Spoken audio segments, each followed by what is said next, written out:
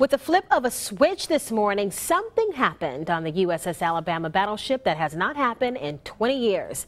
Fox News reporter Steve Alexander tells you how a particular piece of machinery played an important role in World War II.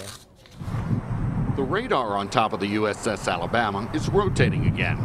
It was put back on the ship Tuesday after extensive repairs. Well, the SK2 radar hasn't turned in probably 20-25 years. We completely rebuilt it, refurbished it, put all new components in it, and we've turned it on today for the first time.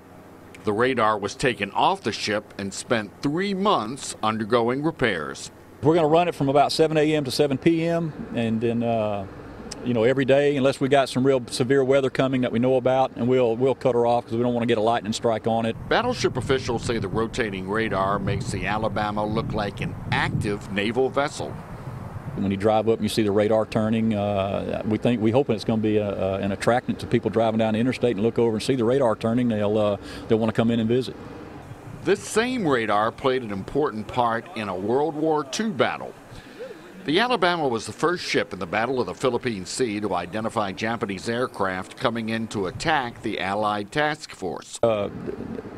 We shot down over 400 Japanese aircraft, and most of those were their elite pilots during the time, and we were able to. That actually turned the tide of the Pacific battles for the U.S. The attack was called the Great Marianas Turkey Shoot. Now the radar is rotating again. Instead of looking for enemy aircraft, though, it's beckoning visitors to be a part of history. Reporting from Battleship Park, Steve Alexander, Fox 10 News.